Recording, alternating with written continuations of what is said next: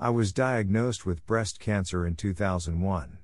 As a result of having advanced breast cancer, stage 3C invasive ductal carcinoma, in the past 8 years I've had several cancer surgeries, including a bilateral mastectomy, bilateral oopherectomy, 3 different types of chemotherapy over 64 weeks, 5 weeks of daily radiation, lymphedema, and numerous bouts of cellulitis, a life-threatening infection.